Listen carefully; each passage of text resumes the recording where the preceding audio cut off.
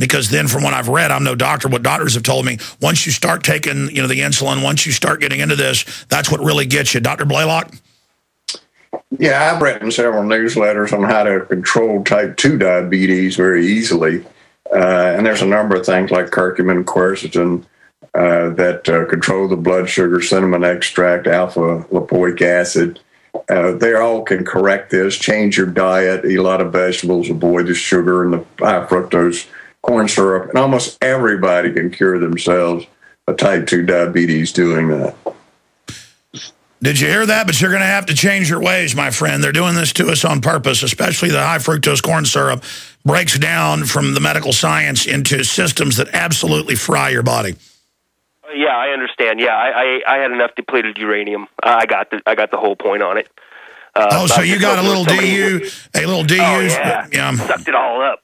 But, yeah, I was just hoping there was someone in Austin, because I'm in South Austin. If you knew somebody, I'd just go and talk to. Well, here's the deal. I can't get into telling people medically what to do. Are you kidding? I mean, I know a lot of this knowledge from interviewing doctors like Dr. Blaylock, but he couldn't even tell you something unless he saw your chart and talked to you and spent time with you. And even then it would take, I mean, look, I feel sorry. Yeah, people say support the troops all day. The DU is a death sentence. I mean, it'll reduce 20–30% of your life, and I mean that's what I mean. This is devastating. This is crazy. I mean, the people doing this may think they've got a method to their madness, but at the end of the day, they're just a bunch of crazy people. Dr. Blaylock, final comments. Yeah, I think we're all going to have to start waking up. People need to understand you're being lied to in a gross way. I work with all of these people on these vaccine sites that are called constantly quacks and fringe people. These are some of the most intelligent people I've met. They're research scientists. They're top-level people.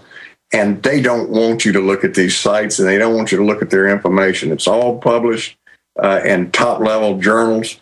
These are top researchers with incredible credentials. And crackpots like Paul Offit are trying to convince you that these people are a danger to your health, and it's a lie. And that's why you need to read this Managed Truth. It tells you how our truth is managed by people high up in the... What's the best site for that? Is it RussellBlaylockMD.com or the BlaylockWellnessCenter.com? Go to RussellBlaylockMD.com. It has all my published papers and things I've written. Well, Doctor, I know you're a very busy man, and we always appreciate you honoring us with your time and trying to warn people. I know it's not pearls before swine. People are listening to you, and a lot of people are seeing dramatic results, and that's the proof is in the pudding, so God bless you. God bless you, Alex, and thank you for all you do. Thank you, sir. All right, there goes Dr. Blaylock. We're going to come back in a few minutes and talk about Obama and where this guy comes from. And I know he's a puppet, but he's a nasty puppet. And he's totally blackmailed. He's not who they say he is. And that's why they can have the president tell Congress, I take orders from the UN, sit down and shut up. I mean, this country is in deep trouble. It's all I can do to not selfishly grab my wife and children and get out of here. In fact, that's why I subconsciously feel really guilty and angry, even though I'm doing it for moral reasons. I still get mad at myself. Every day I look at my children that I'm not getting out of this country. Okay? I mean, I could punch myself in the face because I'm conflicted. I know I'm doing the right thing, but my flesh gets really angry and says, buddy, you are asking for it, coming on air and calling the Attorney General a murdering terrorist and giving evidence. But my soul says, to my flesh, you're doing it, pal. You're doing it. And because that's the only way I can live, is I've got to tell the truth, and I can't back off, and I got to go where this leads me. And if more people would just say, I don't care what my neighbors think, I don't care what's going on, I'm going to get aggressive about this. Because a caller earlier is like, they're doing this to our children. This guy's talking about his nephews and getting mad. Yeah, you bet. Exactly. You haven't lost your human instinct, your basic humanity. You understand this is bad. People ask why I blow up, why I yell and scream. Because I get frustrated. All I do is pour over their crimes all day. I know I'm right. And I know they're killing our troops with the DU. I know they're killing our kids with all these shots. I know it. I know. And I want it to stop. I'm saying to the public, why does it have to get much worse before you get up and get angry? And you're not going to save the world by yourself, but taking action will. I got some breaking news on the other side on French terror attack, all the hallmarks of an intelligence psyop, false flag, Kurt and Mo, Infowars.com. We're on the march. The empire's on the run. Well, Little Rock renames airport to honor Bill and Hillary Clinton. Isn't that just special? Why don't they name the Mina Airport, the cocaine importation agency of Bill and Hillary Clinton? I mean, I've had the CIA guys on, like Terry Reid. I've had them all on who witnessed it. Local police documented it, all the murders. So isn't that cute? They're naming Reuters reports the airport in Little Rock after these two pieces of trash. There's just no end to these criminals. And I love Bill Clinton's big charity that steals most of the money for Africa and stuff. Bono, gets like 1.3% or something of the money to the Africans. I mean, they're just sick. And it's time to call these jellyfish out for what they are. Now, we're going to Dr. Jerome Corsi with some big breaking news here in just a moment. First off, this is a story that is compiled from the BBC, London Telegraph, French TV. It's the same MO.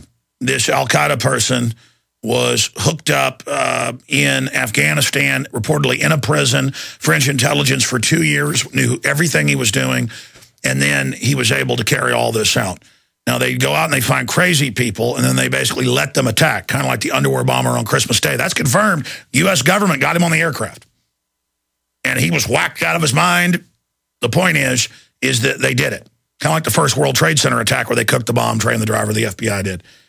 Well, this Mohammed character, the suspect in the killing of 7 people, including a Jewish school in Toulouse, France, fits the pattern of an al-Qaeda intelligence asset.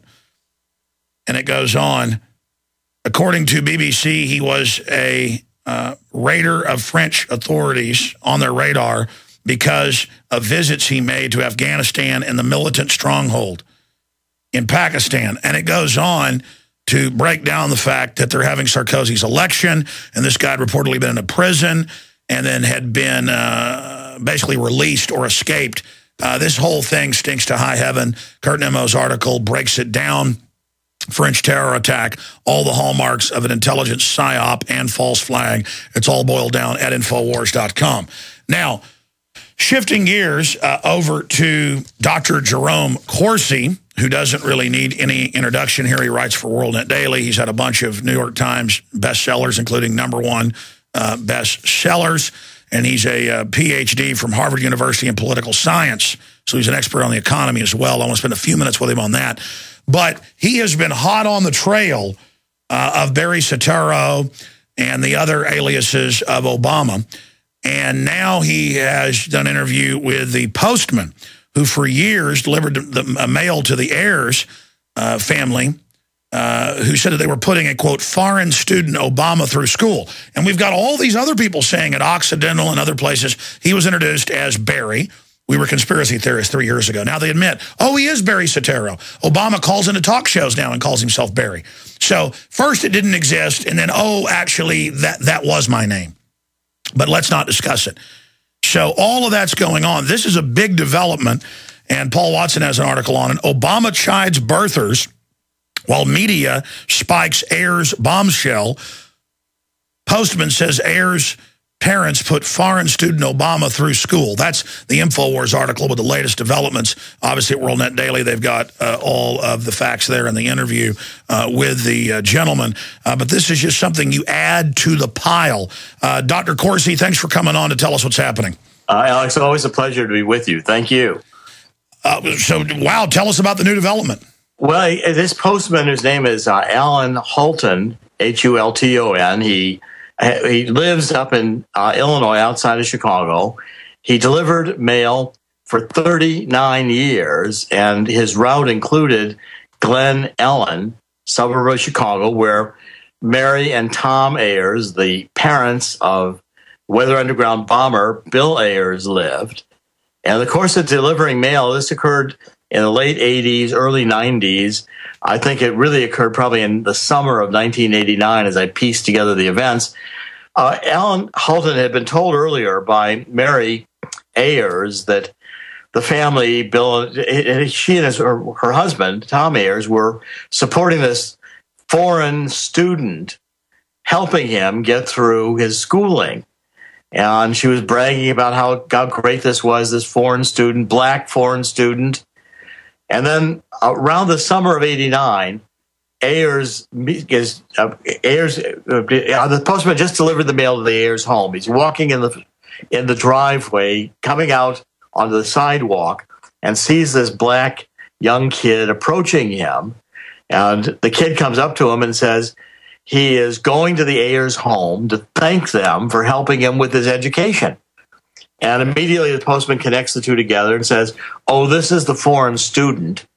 And he remembers what he looks like. So now we fast forward. Obama's running for president. The postman hears his voice on the television, looks, and says, this is the guy I met in front of the Ayers home.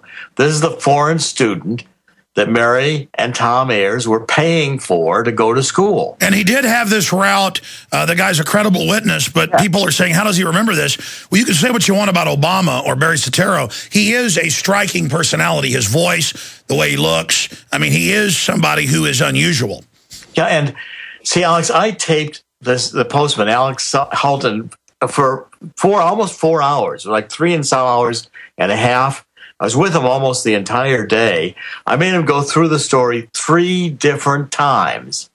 Also, this was a lead that was developed by Sheriff Arpaio. There was an affidavit. I was working from an affidavit that Halton, the postman, had given to Sheriff Arpaio. And I was out there validating the lead, making sure we videotaped the postman to get his story in his own words. And I can tell you, this is a guy who had every appearance of telling the truth.